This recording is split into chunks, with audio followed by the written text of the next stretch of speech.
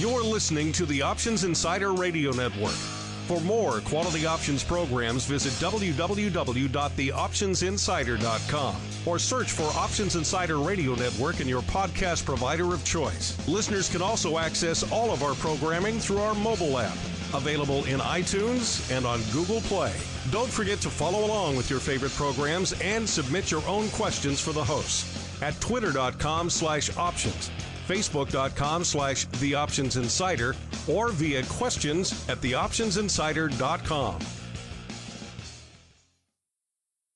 And now, it's time for the show that breaks down the options market, from unusual activity alerts to market analysis, strategy overviews, listener questions, and much more. If it involves puts and calls, then our all-star panel will break it down. It's time to hit the option block with your host, Mark Longo from the Options Insider Media Group, and co-hosts Uncle Mike Tosaw from RCM Asset Management, Andrew the Rock Lobster Giovinazzi from OptionPit.com, and Mark the Greasy Meatball Sebastian from OptionPit.com. And now, get ready to hit the option block. All right, everybody, that rockin' tune means it's time to rock out with your favorite bi-weekly option show. Yes, it's time for the option block. Speaking of time, you're saying, wait a minute, what are they doing coming at me at this crazy time of noon Central, 1 p.m. Eastern? Those guys always do 3 p.m. Central, 4 p.m. Eastern. I would say you're right. We used to do that. For 700 some odd episodes, that was our time frame. But you know, sometimes things evolve, things change. This seems to work better for everybody here this time. And we thought maybe we'd mix it up there for you guys too. I know you guys hate change, but it didn't seem like too many of you were averse to the idea of a show coming at you actually during the trading day, mixing it up a little bit as opposed to right after the close. So a little bit different in that sense. But if you like it, if you don't like it, let us know. You're not shy about letting us know, so do exactly that. Everything else is pretty much the same. You can still get it via Mixler in terms of the live stream. It'll just be coming at you at a different time. Everything else will be, the podcast will be on, the iTunes, the website, everywhere else that it usually is, our mobile app. There's a chance, we'll see if we can get our gears in motion here on the old network. There's a chance we could even maybe turn the podcast around same day, which would be nice. So you don't have to wait until the next morning to hear the show. In terms of, for all you subscribers out there, you can listen to it maybe even, God forbid, on your commute home, which would be kind of nice. So we're working on getting that, investigating that. Don't hold me to that. We're going to try. But that's kind of all part of this effort, just to keep you guys happy, which we like to do. So let us know what you think about this new bat time, this new same bat channel, new bat time, if it works better for you, if you like having us coming at you in your ear holes during the trading day, or maybe if you prefer the little right after the close of the trading day. What do you like better? Let us know. You guys are not shy, so hit us up. You know to do it. Website, social media, at Options on most of the major platforms, or our mobile app. You can hit us up there, or on the Mixer live feed. If you're in there, then you know we're changing live time. So there you go. However you do it, we do like to hear from you guys. And let's see who we got on this crazy new time.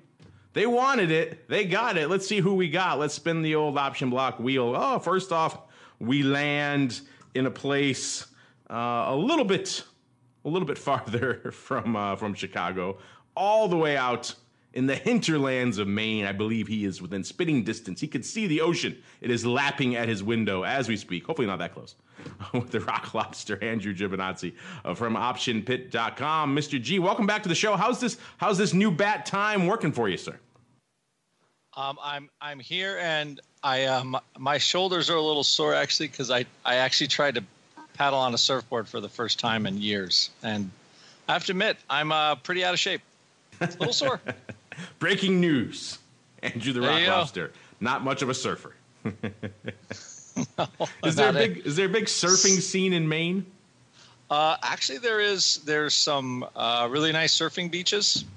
So, but it's only the season is not super long. Probably June to late September. It's the 6-week surfing season.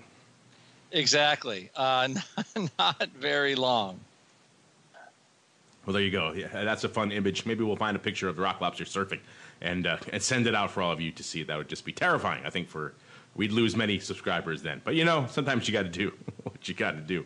And also joining us, I believe, from the mobile St. Charles office. He gets what he asked for, and he still can't make it. Let's give him a hard time, listeners. It is Uncle Mike Tosaw from RCM, actually currently with RCM, but now hanging his hat at St. Charles Wealth Management. Uncle Mike, welcome back to the show. Where the heck are you today, sir? Albuquerque, Poughkeepsie, Des Moines? Uh-oh. He's so far away. St. Charles Wealth Management. There you are. Here he is. He's back and ready to rock. All right, with the team assembled at this crazy new time, let's dive right on into the trading block. It's time to break down the latest topics, trades, and trends in the world of options. It's time for the Trading Block. All right, everybody, welcome to the Trading Block. This is, of course, the portion of the show where we break down, what the heck is trading. And right now, it really literally is what's trading. Now, this is kind of weird, guys. I don't know if I'm used to this, live markets during the option block. Doesn't it feel kind of weird? It does, very weird. I'm still kind of wrapping my heads around. Oh, looks like I might have got filled on some stuff. I'm unloading a whole bunch of VXX downside as we speak. A good day to do it because the markets are rallying. Well, they were rallying. Now they're kind of more in mixed territory with S&P up slightly. The Q's up a little more than that, about 0.2%. And the Dow kind of literally unched on the day. All this means VIX cash kind of taking a relaxing break to the downside. But you know what? It's kind of been it's been aggressively moving to the downside ever since our last show. In fact, if it holds on this pace and stays around here, then all of us were exceedingly optimistic with our upside in VIX. I was talking downside, and yet it was nowhere near pessimistic, I should say, really enough in terms of net vol, because we're looking at it right around 1075 in VIX cash land right now. So well south of the 11 handle, and all that puts our old friend VXX 2788 off another quarter. So the big mystery, when will VXX break the 30 handle? Guess what? We blew through it this week. So unfortunately, our last poll had all the way out to a week of ending August 3rd. So we didn't have this week. So we didn't give you, all you listeners out there, a chance to choose this week. But a lot of you did choose our last Friday flash poll if VXX would break 30. All of you said hell no. A lot of you said hell no, and you were correct. And so we had to wait till this week when it just exploded through to the downside. So interesting stuff afoot there. Let's start in the land of Maine while Mr. Rock Lobster gets himself, or Mr. Uncle Mike gets himself settled back in the St. Charles office. Mr. Uncle Mike, Mr. Rock Lobster, I should say, easy for me to say, this new time, killing me. But Mr. Rock Lobster, so clearly now that VIX is below the 11 handle, clearly we are now in zone -6, right? Deep in -6. What is this now? This is the first time we've been in zone 1 for 2 straight weeks, I think. At least one solid week since January. So this is I guess this is how we spent most of 2017, but it probably is not familiar to everybody. And it's a topic in my little vol newsletter discussion this week on how your trading style changes when VIX gets down here. So if you're a vol trader, your style changes, but maybe if you're a diehard bull like Mr. Tosaw, it might change a little bit as well because the vol is a lot lower, but there is opportunity down this low. And it is now all of a sudden the futures get real expensive relative to the cash because nobody wants to sell the futures down there. But I mean, even last week, VXX was the August future was like $14. And now it's in the 12. So it is starting to, let's just say, absorb the fact that, maybe not a lot is going to be happening in the short term. It does seem to be aggressively absorbing that. That's such a, yes. If you can aggressively absorb nothing, that's exactly what the market is doing right now. And reflecting that, we hear rumors of trade wars escalating. Some earnings weren't that great, others were spectacular. So kind of a weird mixed bag for earnings season there. But all that amounting to a heck of a lot of continued upside for the indices today, kind of being a little bit of a break from that continued upside. And of course, a lot of downside in terms of volatility, which I know a lot of you out there like. So after waiting so long for that 28 or that 30 handle, it's just like VXX just never even remembered it, just blew right through it, which is I'm sure making a lot of you out there right now quite happy. Speaking of happy, Mr. Uncle Mike, you're our perma bull here on the show. So what's making you happy these days? What's catching your eye in these live markets today, sir? The live markets. Well, it's making me sad that I couldn't say my trade. I was hoping I could say my trademark saying with new all-time highs for the debut of the noon hour show, but I can't, unfortunately. But it's pretty close. In terms of what's going on so far today, we do have an SPY. We're almost touching the 286 level, but we kind of have been doing that for the last couple of days, and we can't seem to break through there. So we're roughly about $1, at least in SPY land, away from new all-time highs. It's something that could happen at the drop of a hat, as we all know. But the concerning side of it, of course, is that we have not done it as of yet. So I went to college in Missouri, and Missouri, it's the show me state. At least that's what all the Missouri residents always told me all the time. And the market kind of needs to show me. The other things of note for right now, from a sector standpoint, the only thing that's really the sector that appears to be moving the most at this point is consumer discretionaries, looking at XLY up roughly 0.5%. And then in terms of some individual names, at least the ones with which I follow, we do have the fruit company up a nice 1% on the day. And, well, what the heck? Never before in the history of the entire stock market has Apple ever been higher, and has there ever been a better time to sell Apple than right now? Now it's $1 trillion company making new all-time highs. Now, does that mean it's going to be going down right away? I don't think so, but at least I got to say my saying in some way on the debut of our noon hour show. The noon hour, the noon option block hour. I kind of like that. It's got a little bit of a ring to it out here. There are some names, even though we are coming at you at this funky time. Since we're talking Funko popping off after the bell, makers of all those silly pops, of which there are so many, including a few I'm looking at right now here in the old studio. We have a 1 or 2 or 200 of those things. Yeah, Funko trading right now 1964, up about, looks like about 44 cents, about 2.3%. So looking good, even though their earnings are after the bell today. Let's see, right around, they're kind of not a lot of strikes to choose from in Funko land. So the 20 straddle looks like listening right around $4 here. So pretty juicy here for what they're pricing in. There are no weeklies in Funko.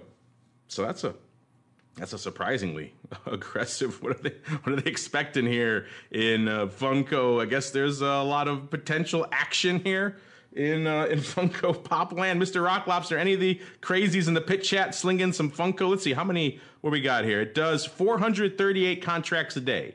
Today doing 1,300, about 2.3 to 1 calls over puts out there. Mr. Rock Lobster, any of your crazies slinging Funko? And if not, what are they slinging out there today? I'm guessing a lot of VXX. Anything else? Funko. No, not that I know of on the Funko. What are they slinging? We are looking at downside in Tesla, looking how cheap SPX is. And looking at like junk VXX puts again, because all of this, let's just call it action, is all of this, let's call it vol action, just makes, puts in the vol products that much more interesting. So, I mean, that's basically what we're looking at. And besides just Apple going straight to the moon, that's another thing that seems to be taken over for the most part. Apple to the moon, indeed. I touched on, I put out a little quick hit for you guys. There was all sorts of gremlins conspiring against us, which helped precipitate our move to the noon Central Time here on the show. A lot of gremlins on Monday. So I was able to get a quick hit out for you guys where I kind of touched on these. Let me do a really quick. I'll do a quick rundown in case you missed that one, listeners. In case you were in the live stream and you couldn't hear stuff.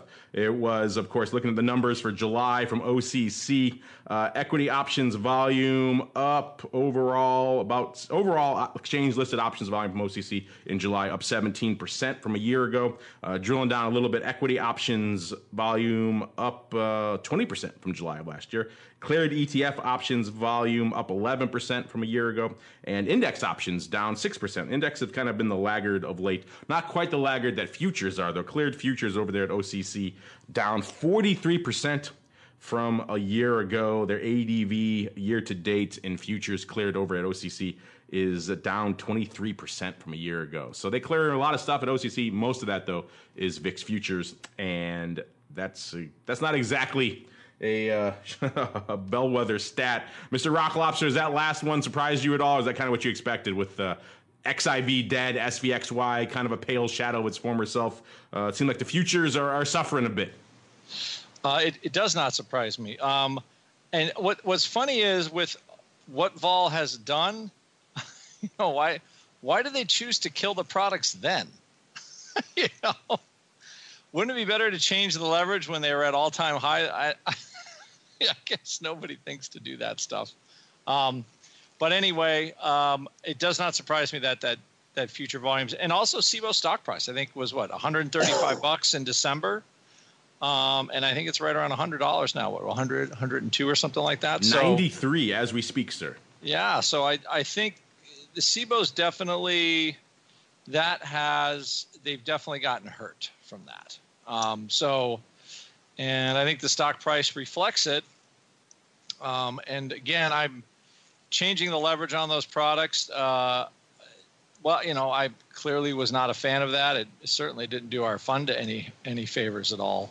By changing, I thought I still believe and I still think the OCC was incorrect on that by letting them basically essentially you change the underlying of the product. You change the underlying index drastically, which is the whole idea of adjusting the strikes and stuff like that to compensate an option holder. So it still kind of a rankler, and I think that did nothing to add to confidence in the market. To be honest, I think it did the opposite. I guess just looking at the volume numbers, and that's kind of in there. You know what I mean?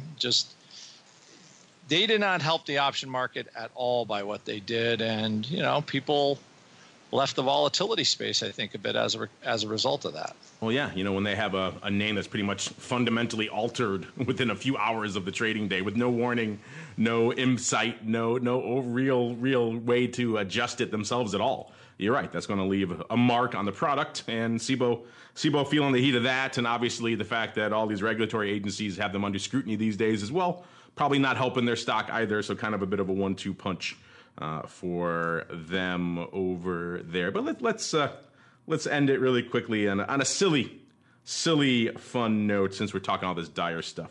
This came across our tape here, and it just brought a smile to my face. So in case you're out there, Mr. Rock Lobster, Uncle Mike, next time you guys go out and get an oil change, and you're complaining to you, you're like, man, this is expensive, whatever you spend. Maybe you get the premium oil, so you go up, I don't know, maybe you get a $50 oil change, you go super crazy.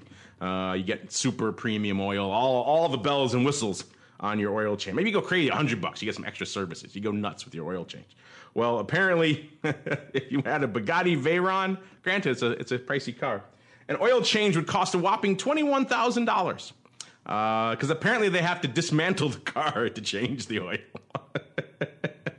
So that's a well-designed car. And so, I mean, if you're an oil tycoon chic, driving a Bugatti Veyron, $1 million+ car, you're probably not sweating that. But still, I thought that was kind of funny. It brought a smile to my face. Hopefully that brought a smile to yours as well. Next time you're complaining about your $20 oil change at Jiffy Lube. There you go. Andrew, does that bother you that since you have like 4 Bugattis that you have to pay that much for an oil change? Every time I have to change the oil, it actually costs me another car. It's hard to believe somebody that's that rich that can afford $1 million car is that stupid to waste $20,000 on an oil change. It's just, I guess if you have that much money, you don't care, but I can never imagine having that much money where I just don't you know. Yeah, you can you can have a Prius or a Ford Fiesta or an oil change for your car. To me, that's just like, that's the guy just burning, $100 bills, but a lot of $100 bills, 200 of them. It's like the old joke. I think it was Jay Leno's joke that he didn't care how much money he made or how rich he got. He could never eat and enjoy like the $10 Snickers bar from the minibar in the hotel room. He just couldn't do it. It was just it was too gouging expensive, even no matter how much money he had. And I think this falls in a similar category. I don't care how much money you have. 21 grand for an oil change is kind of silly. Just a fun little stat to put a sparkle in your day, listeners. As we keep on going into the dark side of the options business, it is time for the odd block.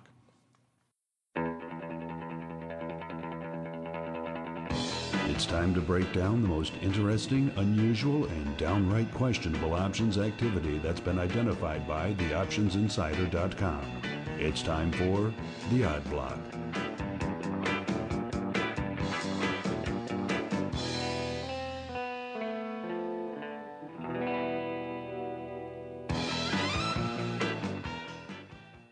All right, everybody. That funky tune means it's time for the funky part of the show. Even funkier than those oil changes. It is time for the odd block portion where we break down the weird, the wild, the head-scratching paper, that is lighting up our tape collectively right now. It's happening right now. It's live.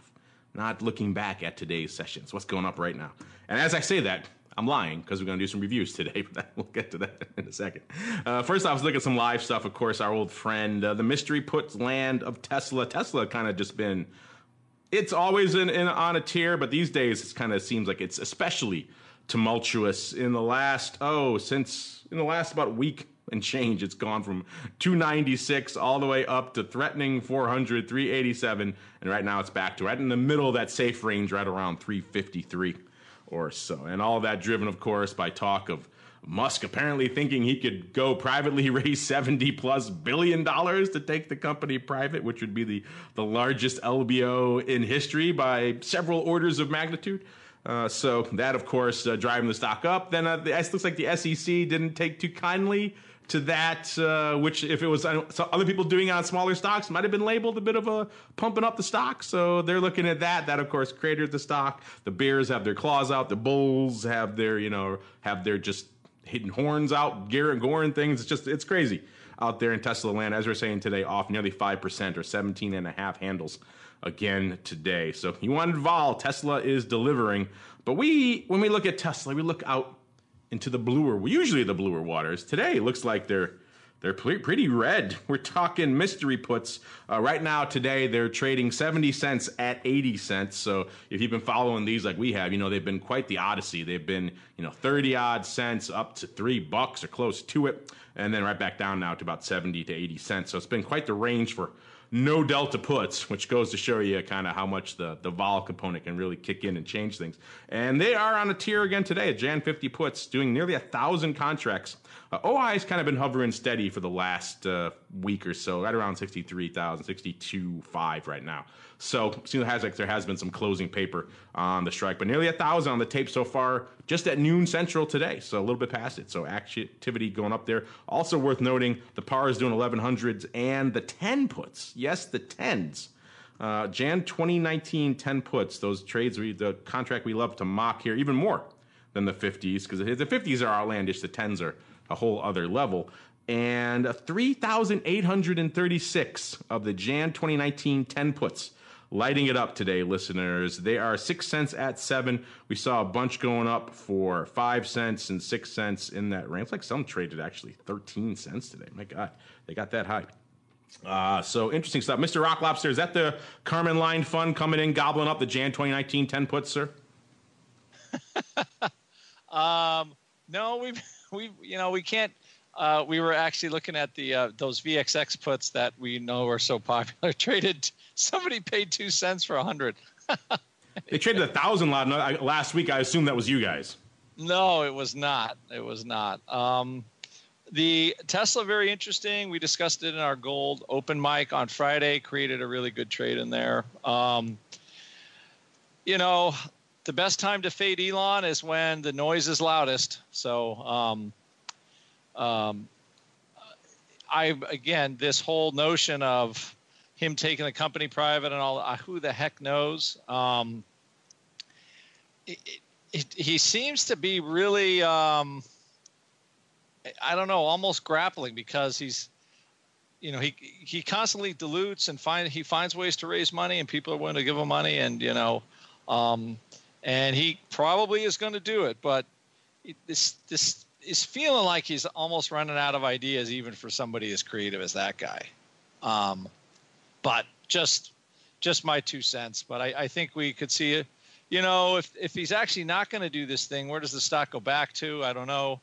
It was $300 before the earnings, and the earnings weren't, he's like, okay, we lost a lot of money, but we are going to be profitable eventually. And I don't know. I finally figured out a way to ignore it until it does something crazy on the upside, and then I actually put a position on. So it's a lot easier to look at it when that happens. And in the meantime, I just ignore all of it. Sort of, like the other tweeter in chief, so to speak. I think he's the number 2 tweeter in chief, Mr. Musk is. Yes, number 2. Also worth noting here, nearly 4,000 of the Jan 2020 par puts hitting the tape today on open interest of 22, almost 23,000. So roughly 20% close to it, going up here today on the par puts, which are trading 7.5 at 785 right now. So it's a put palooza out here in Tesla today, just across the board in the long-term stuff as well. I am curious about those 10s. I need to dig in a little bit to see what's going on. There's about 6,000 and change open on that strike, so good chances that's somebody closing, but you never know. We've seen crazier things than Jan 2019 10 puts. Speaking of crazy things that we see a lot of crazy things, particularly on this segment on the show, and we highlight them, and then we put them in our file of to be watched. And we don't always have time to go back and check on them, so we thought we'd do some of that today. Let's go back exactly a month to our show a month ago, July 9th. We highlighted some interesting, unusual activity. Let's go back and see how it paid off. Starting off with the Russell, easy to me to say, the iShares Russell 2000 Growth Index ETF, aka IWO, closing today 212.05. Back a month ago, when we were talking about it on the show, the stock was right at pretty much almost unched, about 212.26. So what a saga it has been on in the interim. It's got down to about 204 and change, and that was kind of the high. On the upside was actually nearly 215. So we got a little bit of a range since we talked about it a month ago. And what we saw last time here on the show was looks like someone rolling a put spread out here in IWO. They were rolling it from July to August. The July spread was 200, 210. August was, they kept the same strikes, 200, 210 in August. So just rolling it out a month and doing it 25,000 times. So they had 20,000 in July. They upped their size to 25,000 in August.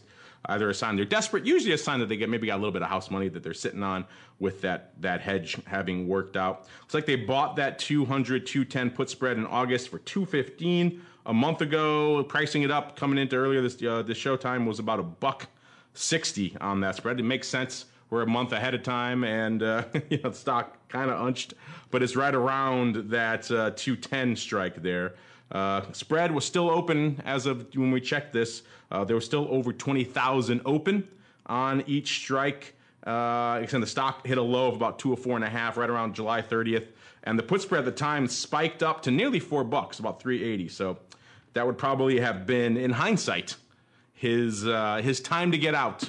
But unfortunately, he did not get a chance to do so. So we'll see if our friend Mr. Rockloff, feels like our friend may have to end up rolling again here. But, if he's got this put spread on, he may probably be long the underlying, so he may not be too sad. But again, it is a lot of money to keep burning every month on this vertical. What do you think?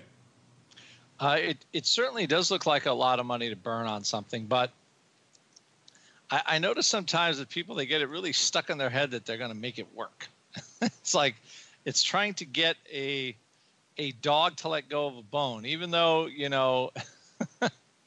it might not be working, or either if it's work, and they just kind of keep it up, and they keep it up, and they keep it up. So,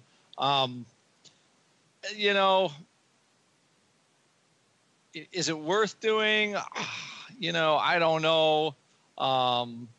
Maybe they get it right at some point, but it's one of those ones where, I also look at it,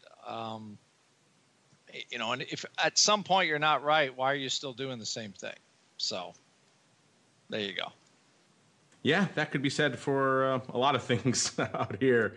So our friend, keep an eye on those AUG 200, 210 puts spread listeners. Maybe he'll end up rolling it again, or maybe he'll let it die a horrible death, or maybe it'll plunge and it'll work out for him.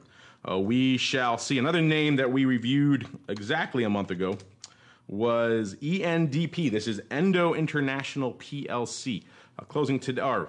Trading right now, I should say. Got to get out of that habit of closing. 1605 off about 1% today.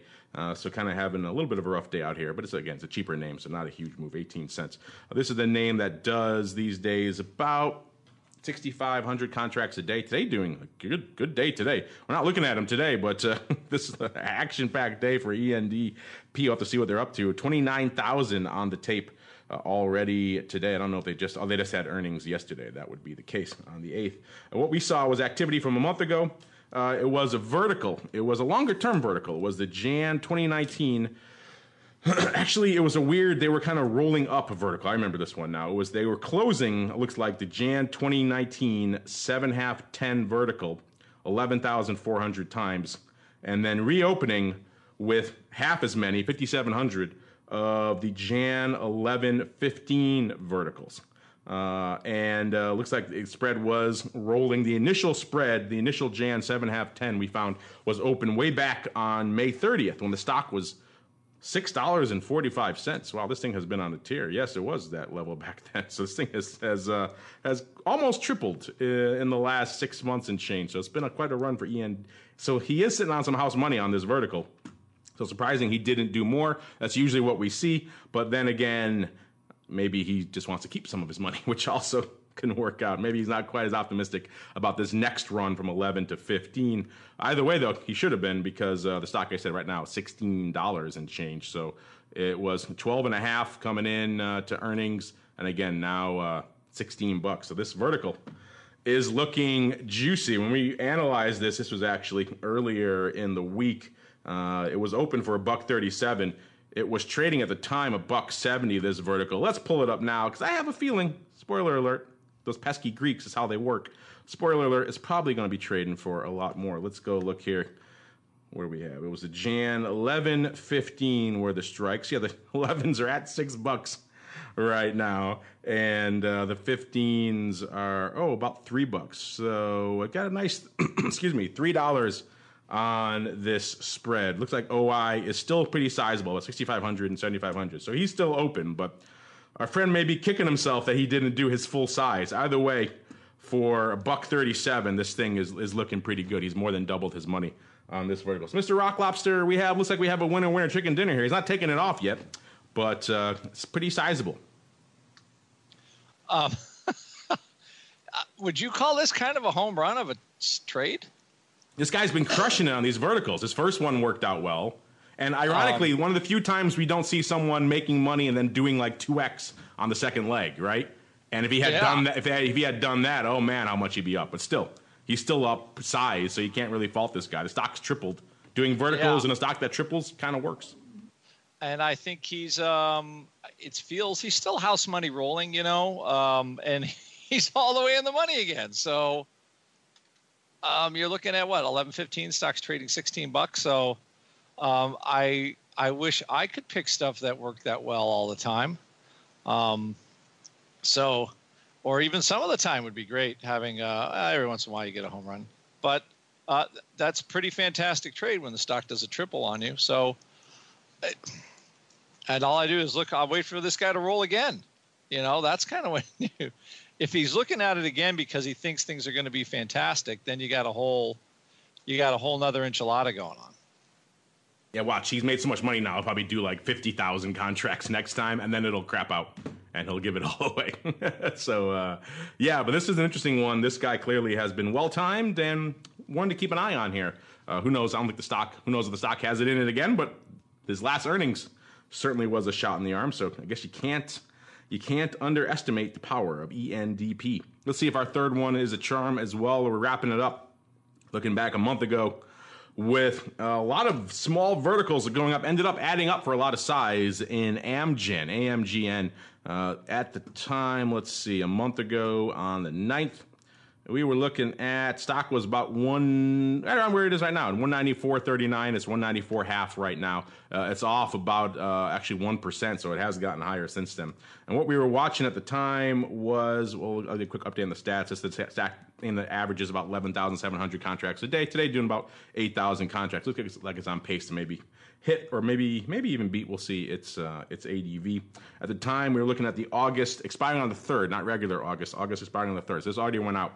The AUG 195 200 vertical was going up in lots of small lots, 700, 400. So it added up to about 13,000 of this going up on the 9th when the stock was right around 194. You do a little digging. Obviously, this trades off the books now, so you have to kind of go back into history a little bit. But went off on the 3rd. You saw about 4,000 of these 195 calls, so that vertical trading about 4,000 times on the 31st when the stock was about 196. We saw about another 4,000 going up when the stock on the 2nd of August, so day before expiration, when the stock was also 196 and like a half or so. And then 2,500 trading on the 3rd when the stock was actually much higher. And at that point, the stock was, I think, right around 198, close to it, 197.99. So at that point, you're looking pretty much only at the 195s because the 200s are not in play. They're a penny, at a penny. So it was all the 195s, and they went out for about $3. So towards the end, that spread went out for about close to $3. He opened it for 180 is what he paid back, and on this time, I think they might have rolled actually some from July as well. He had some July 195s up there too, so maybe it was a little bit of rolling going on. But it seems like that vertical kind of worked out. It was a little bit of a, and some of it was a bit of a scratch. Even on the day of expiration, he put some up for I think like 235 and things. So somebody got a better price for around 290 or 280. So that's obviously a winner. But I think on average he ended up winning on this one. But it wasn't a super home run, particularly when the stock is pretty much unched. And for at least for that first 4,000 lot that you took off, it was up a bit, but it wasn't up size. So kind of more of a mixed bag on this one, Mr. Rockloff. So it looks like he net in aggregate did all right on it, but not perhaps the home run. Let's see how high did he get. Got up to 290 there, so maybe that was the key on the 7th. That was, of course, after expiration, so that's not going to help him. So by expiration, the highest it got was 198.5 intraday there. So he got some off around that level. So he did all right. He took it off in pieces, but not the home run the other ones were. But still not bad, Mr. Rocklop. So you take this one, I think. No, this again, another good win.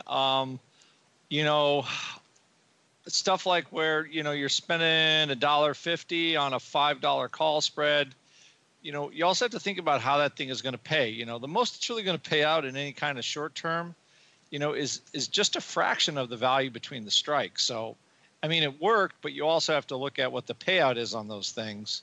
And that call spreads don't make all that money until like the very end of the term. So you have to watch it a little bit when you buy them. But they certainly, they can work out okay.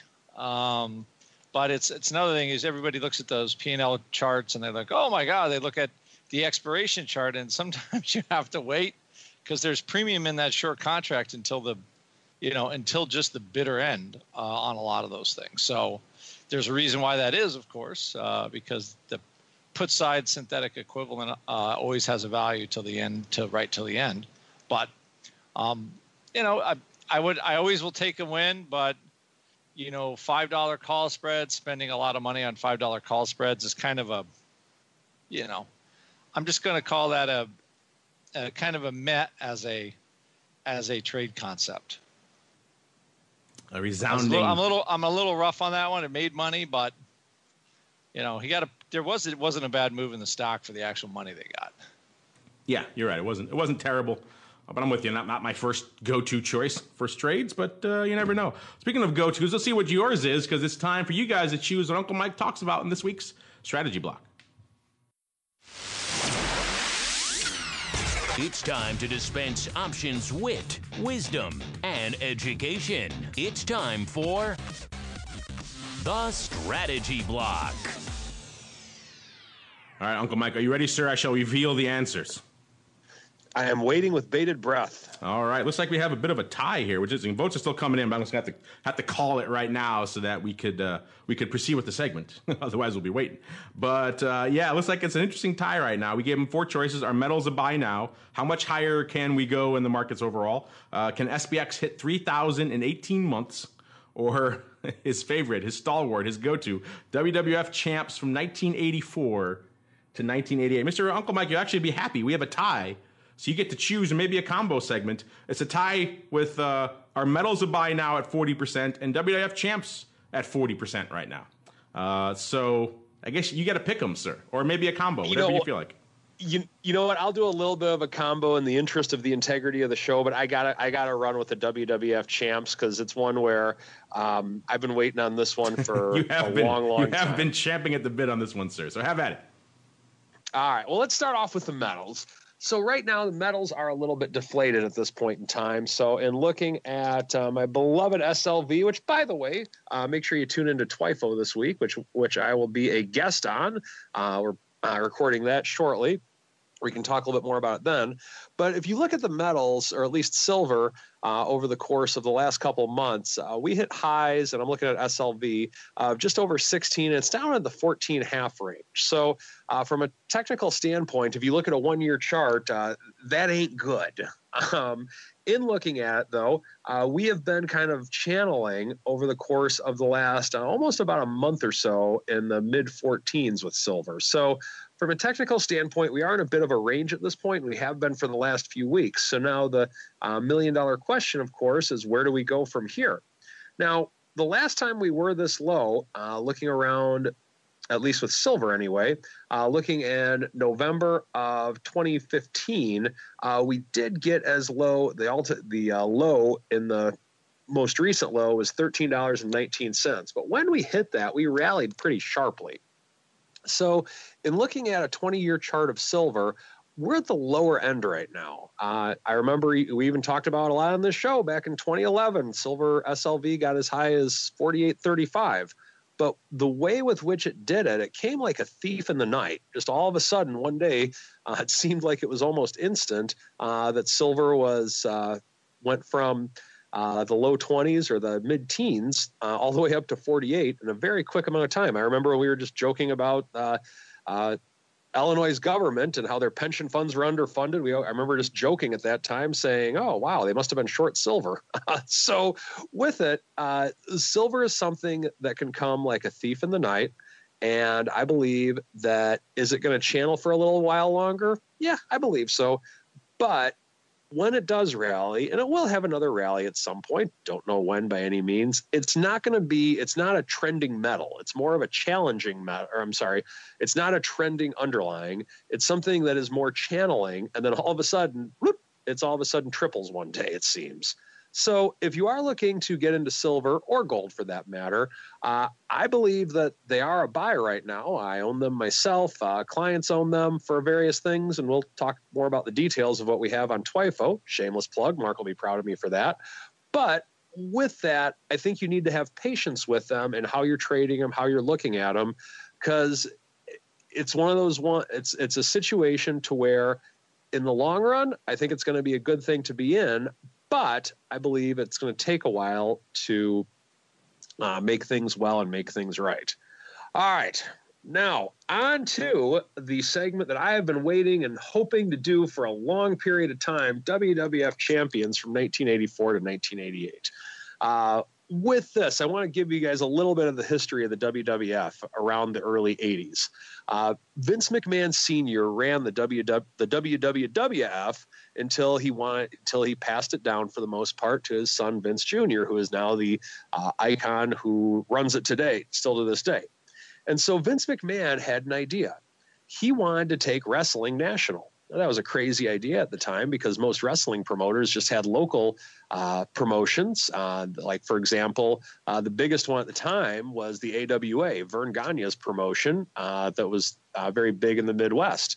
And Vince Sr. thought it was really a bad idea. He thought his son was crazy, but he let him do it.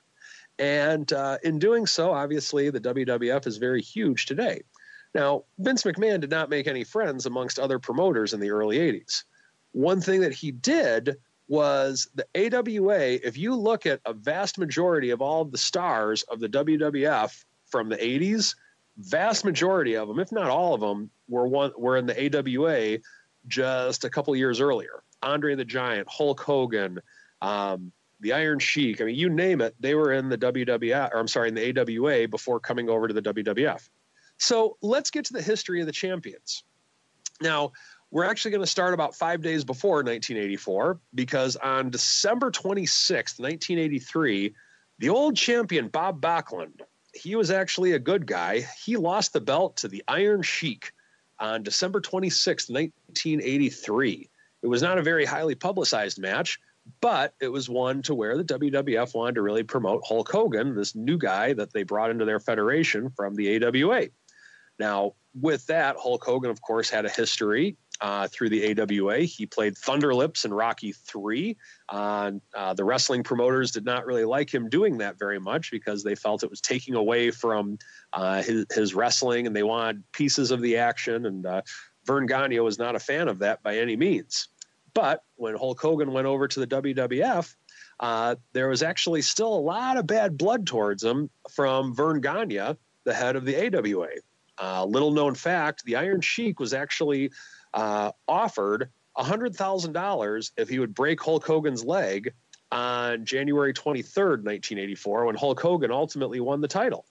And the Iron Sheik could have easily done it. The Iron Sheik was a champion wrestler on the amateur side of it. And back in that time, in terms of who in just a straight up street fight or an amateur style wrestling match, Iron Sheik would have no doubt beaten anybody in there. So with that, the WWF's golden era begins when Hulk Hogan won the championship on January 23rd, 1984. Now, a lot of things happened during that time frame. In 1985, the first WrestleMania actually ever came to play. And the main event for that match, for the first ever WrestleMania, was Hulk Hogan teaming up with Mr. T, and they were taking on a tag team of Rowdy Piper and Mr. Wonderful Paul Orndorff. Now, some people in the financial world believe that Mr. Wonderful is that guy on Shark Tank. It was Paul Orndorff back in the 80s. He was the original Mr. Wonderful. But with that was a huge event. That changed the world. And a lot of people don't know this as well. Mr. T almost did not go into WrestleMania. He got upset with the promoters, and he was not a happy man. And Hulk Hogan had to calm him down and actually convince him to go out and do the wrestling match. But he did. And of course, the rest, as they say, is history. Now, a very notable title defense within this era was WrestleMania 3. Pontiac Silverdome, 1987. Hulk Hogan was taking on Andre the Giant. A new United States indoor attendance record was set. 93,000 people to watch an indoor event. Never been done before, the Pontiac Silverdome. Now, on a little bit of a side note, this is how much of a wrestling fan I am. I actually had a game that I was playing with the Buffalo Bills in preseason in the Pontiac Silverdome. And so usually as a player, you go out maybe 2 or 3 hours before the game, kind of walk around the field, go get taped, whatever. But I can remember standing there, I'm thinking, holy cow, this is where it all took place. That must be where Bobby the Brain Heenan walked out. This could be the same locker room that Andre the Giant dressed in. I was so excited about that. But in that match, it was billed as Andre the Giant had never been slammed before. And one of the most historic moments in WWF history is when Hulk Hogan slammed Andre the Giant in front of 93,000 people. Now, in reality, Andre the Giant had been slammed before, but it was still an electrical moment nonetheless. So with that being said, all this really went well until there was some controversy in February of 1988 to where Andre the Giant actually did win the match, but Jack Tunney, the president of the WWF at the time, decided it was not official. So the belt was vacant for roughly a month and a half until Randy the Macho Man Savage won it on March 27th, 1988 in a tournament to determine who actually was the champion. Now, of course, there was the thing that was going with Hulk Hogan teaming up with the Macho Man and then jealousy over Elizabeth. But then after that, in early April of 89, the Hulkster won the belt again, and the reign of Hulk Hogan continued.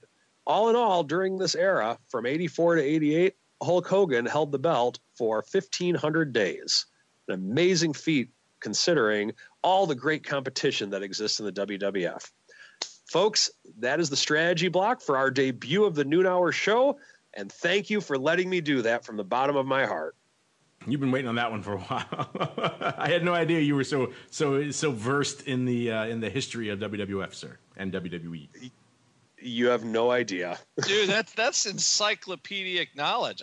Now, do you own any WWE stock now that it's going mainstream? Yeah, it's 3x what it was a few months ago. Buy it now. Nah, ever since the 80s, I really did not. I have not been a fan. That was the golden era. Once the golden era was over, there was a cool era in the late 90s when the WCW and the NWO for a couple of years. But in all honesty, that was the golden era of wrestling. I don't think it's any good anymore compared to that. They're like Apple in that they changed the world in the 80s with the rock and wrestling connection and the cartoons on Saturday and all the other stuff I didn't even have time to talk about. But right now, it's still obviously a good company, but they changed the world in the 80s. How are you going to match that? It is indeed a tough act to follow, but the stock price showing that the market at least thinks they're crushing it these days. Meanwhile, let's keep on rolling. Let's do a real quick check-in with you guys on our mail block. It's time to take your seat on the All-Star panel as we read your emails, tweets, Facebook messages, website comments, and much more. It's time for the mail block.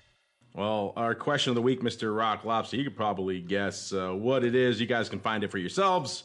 You've been voting over there at Options. We asked you beginning of the week. Many of you guys are just fascinated with this ongoing saga. We talk about a lot of involved views once in a while on here too when I tease the Rock Lobster and Mr. Sebastian. You guys are fascinated with the ongoing saga of these VXX January 10 puts. The open interest is huge, well over 200,000, and thousands continue to trade all the time. Saw a big 1,000 lot going up not too long ago. Rock Lobster was saying someone paid 2 cents for 100 or so this morning. So they're trading, continue the trading on the tape. Our question for you guys, quite simply, would you guys trade these? Yes, you'd buy them for a penny. It's about where they're trading these days. Or yes, you'd sell them for a penny. Or no, it's just gambling. Or you already have enough of these freaking things. Mr. Rock Lobster, we'll start with you. I know what your answer is on would you trade them because you have many of them. But what do you think our audience is voting for? I think our audience is voting. They would pay a penny for them. Yeah, they would pay a penny. You wouldn't want to sell them for a penny. So, and of course, my answer is yes. We have enough of them. So there you go. You're in that chunk, Mr. Uncle Mike. Any thoughts, sir? For me, no, it's not for me for trading them. But I would say the audience would buy them for a penny. Yep, 57% buying them for a penny. There was a decent chunk that would sell them before. That's gone down, thankfully. Only 11% now would sell them for a penny. 25% saying no, it's just gambling. I can't really take issue with that either. And 7% saying they have enough. They're in the Rock Lobster camp. They have, what did one of our listeners say? Oh, they have an Imelda Marcos shoe shopping size amount of buying these things. So if you've done that, listeners, then you probably have enough as well. Really quickly, since we didn't get a chance to discuss it on Monday, you guys probably remember we did our most important poll we ever did in the history of our show, indeed, on our network. Over the weekend, actually, it was a weekend poll.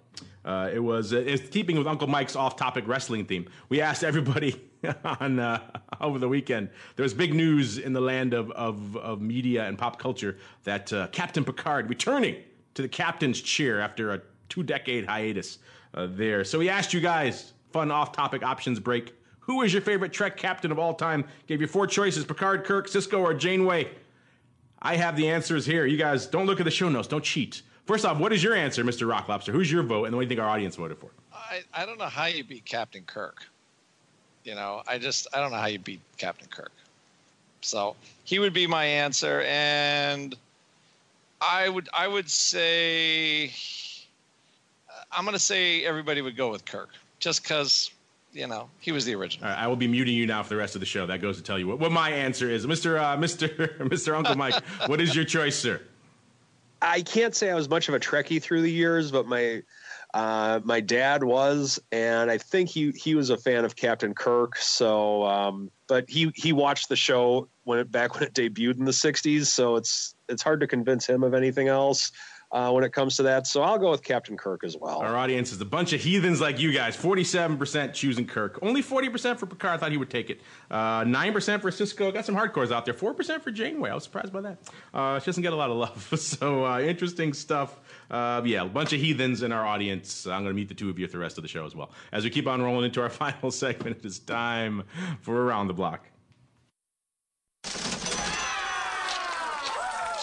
It's time to tell you what we'll be watching on our trading screens until the next episode. It's time for Around the Block. All right, everybody, welcome to Around the Block. You know the drill. We tell you what we're keeping an eye on for the rest of today, I should say, today's trading session, as well as the rest of the week. I'm still fascinated with this Funko. I need to dig into why this thing is pricing in about a $4 straddle on a $20 stock going into earnings. It seems rich, but I know nothing about the history of this name, so I'll have to do a little bit. Maybe a little ORATS folks have done that for me. I can go check, see what their earnings move report says about Funko, because that seems quite juicy for a $20 stock. But we shall see. Mr. Rocklopster, in addition to all your slinging of Funko, what else are you keeping an eye on for the rest of this week into the weekend, sir? So going back to the 10 puts, so right now let's see, VXX is in the 27 handle, and it's decaying at about $1 per week. So, you know, with VIX cash down here and very high contango, now we're at $4 per month. We've got, let's say August, September, October. VXX could be down $12 in 3 months. So I'm just saying, it is those puts could be worth something. I mean, I have no idea how vol will stay benign going into the election, because gosh knows what's going to happen. But you know, keeping an eye on VXX, there's been some good opportunity, and the vol newsletter has been perking up again. So again, a great way to learn how to trade volatility through just subscribing to the newsletter. But we're looking at that. I'm looking to see how this Tesla thing pans out. And, you know, to see if I think the Qs might be closing at an all-time high as we speak right now. So maybe for the show on Monday, Mr. Tosaw can come back in with his famous line, never in the history has there ever been a better time to sell the QQQ. So those are the big things, and the stuff that just kind of keeps pushing this market up have been like good fundamentals. So as long as whatever this trade war is, I guess everybody just forgot about it. Like, okay, it's cool. Now we're just going to throw tariffs on each other, and everybody's going to realize how stupid that is. So maybe we'll have better trade policy. So we'll see. So I feel like the market's betting on that to some degree, and we're just going to see if it happens. Well, you know, I just dumped a lot of my VXX downside, so you know it's going to just implode. Right as soon as we get off the show here, it's going to immediately drop to 16. So maybe I've jinxed it for all of us. I don't know, but we shall see forthwith. Mr. Uncle Mike, sir, what are you keeping an eye on in addition to your beloved WWF superstars from back in the day? For sure. I think we're about 9 points away from an all-time high in the S&P, so curious to see if we can actually get that, like what Andrew was saying. So watching that, and then also want to see. I'm also just kind of don't have a position in it, but I think it might be one of those the breadth of the market type of things. Is Apple?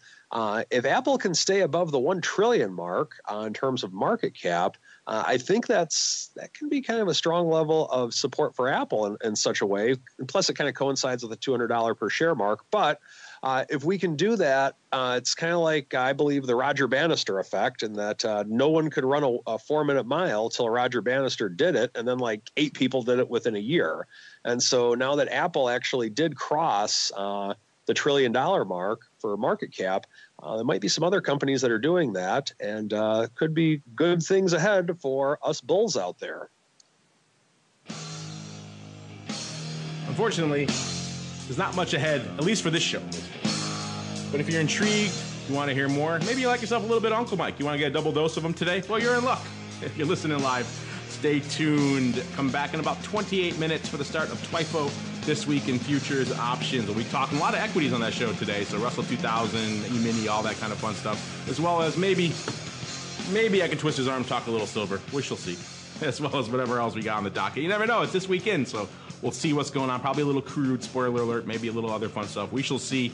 This Week in Futures Options coming at you at its new normal time of 1:30 p.m. Central, 2:30 p.m. Eastern every Thursday. So we got you covered. Double dose of shows on Thursday. Then, of course, come back here on Friday for VolView, still at its normal time, noon Central, 1 p.m. Eastern. Special guest, returning guest. The old keeper of Russell's Weekly Rundown, returning for an in-studio appearance. So we shall see how that goes. Meanwhile, let's go back around the horn one last time. We'll start with the Rock Lobster Syrup. I'm intrigued by things like these VXX puts or VIX Zone -6. Where should I go? What should I do? Our Vol newsletter, great place to go at optionpit.com for a very reasonable monthly price. You can easily make that with the Vol trades that we look at. Also, look for our next Made Easy series coming, so lots of good stuff there. All these scumbags just joining me on my offer here on some of these puts. It's like you, Mr. Rock Lobster. They're just with and driving me crazy. I'm making new liquidity, and they're just lemmings, just lampreys leeching onto me. All right, Mr. Uncle Mike, while I go deal with this, what do you got cooking for our listeners, sir? By all means, give me a call, shoot me an email, check out my website, stcharleswealth.com, if you're interested in a financial advisor who's not afraid of the option product and who also knows a lot about professional wrestling history. There you go. Hit him up, stcharleswealth.com. Doesn't have any wrestlers on his website because that's copyright infringement, but he does have a sweet fox. So go check it out, stcharleswealth.com, to learn more. On behalf of Uncle Mike and the Rock Lobster and indeed myself, thanks for joining us at our new bat time. Hope you liked it. And we'll be coming at you this time for the foreseeable future. So put it in your book, set it and forget it. Or don't forget it, set it at least, and then remember it for when we come on. And otherwise, we'll see you in about 25 minutes for TWIFO.